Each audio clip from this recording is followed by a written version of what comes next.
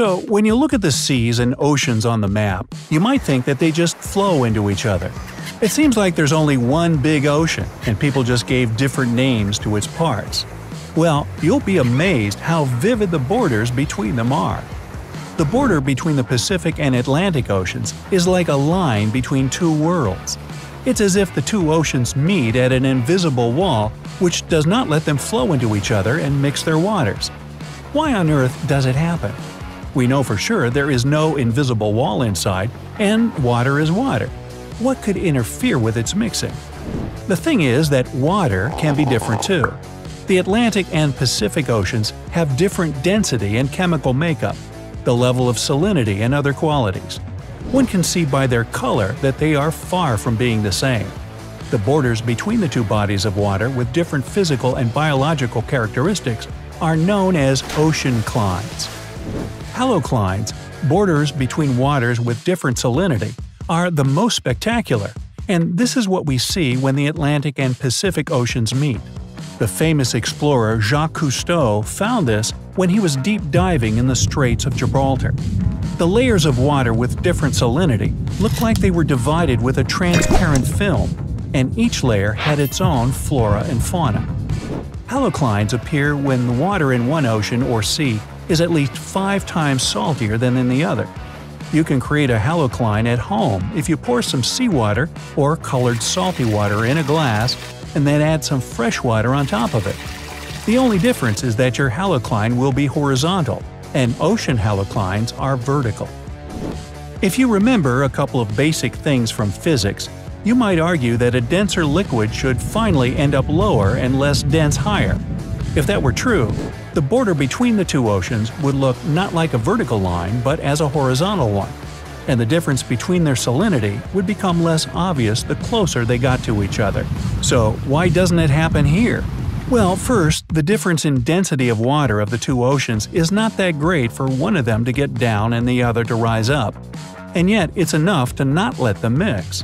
Still, another reason is inertia.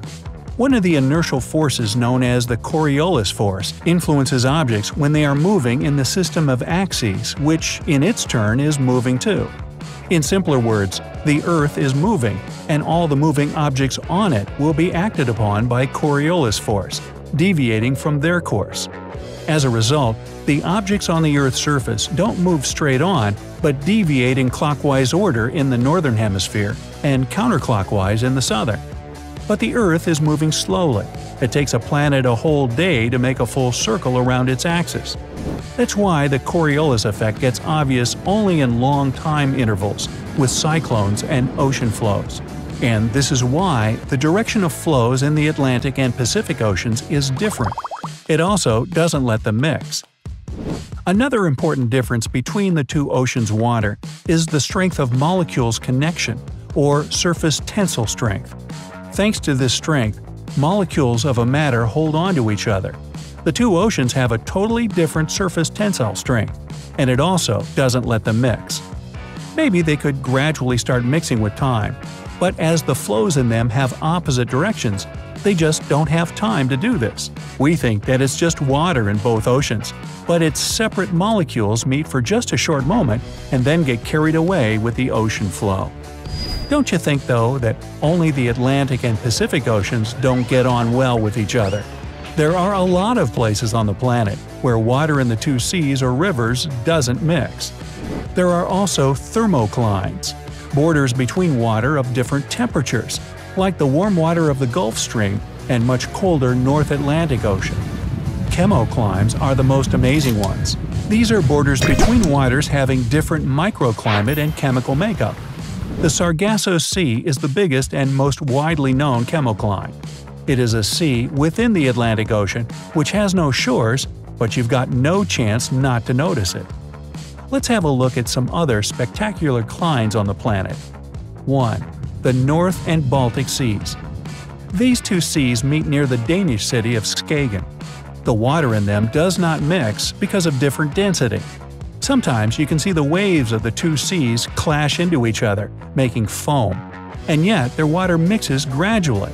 That's why the Baltic Sea is slightly saline.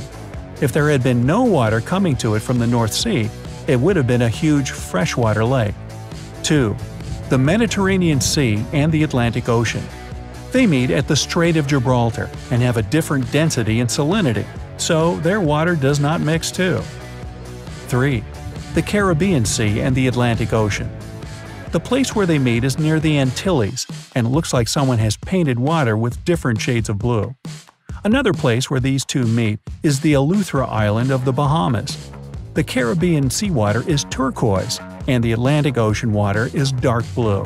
Number 4. The Suriname River and the Atlantic Ocean meet near Paramaribo in South America. 5. The Uruguay River and its afflux. These two meet in Misiones province in Argentina.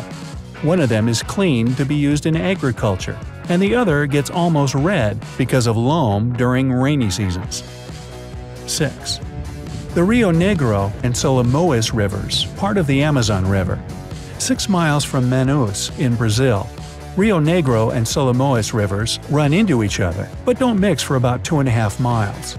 The Rio Negro is dark and Solimões light. They have a different temperature and speed of flow. 7. Moselle and Rhine.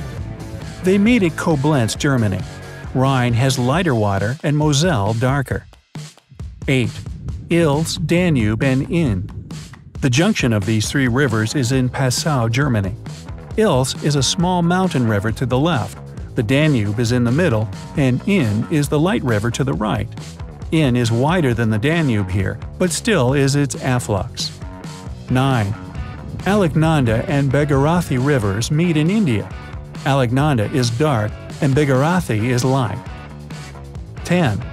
Irtush and Ulba flow into each other in Kazakhstan near the city whose name you'll never be able to pronounce, nor will I. You give it a shot. The Irtish has clean water and Ulba cloudy. Number 11. The Jialing and Yangtze rivers meet in Chongqing, China. The Jialing is clean and the Yangtze is brown. 12. Irtush and Om. These 2 rivers flow into each other in Omsk, Russia. The Irtush is cloudy and the Om pure and transparent. 13. Chuya and Katun rivers meet in the Altai Republic, Russia. The water of the Chuya has an unusual cloudy white color here and looks dense and thick. Katun is clean and turquoise. Flowing into each other, they form a single 2-colored flow that does not mix for some time. 14. The Green and Colorado rivers. The place of their junction is Canyonlands National Park in Utah, USA. Colorado is brown and green is, green. The colors of these rivers go through rocks with different chemical makeup. That's why they have such a big contrast of colors. 15. The Rhone and Arve rivers. They flow into each other in Geneva, Switzerland. The Rhone is a pure river that flows out of the Lake of Geneva. The Arve is cloudy as it gets its water from the glaciers of the Chamonix Valley. So, what do you think about all this water? Of course it's a bad joke, like a lot of my bad pronunciations of those river names.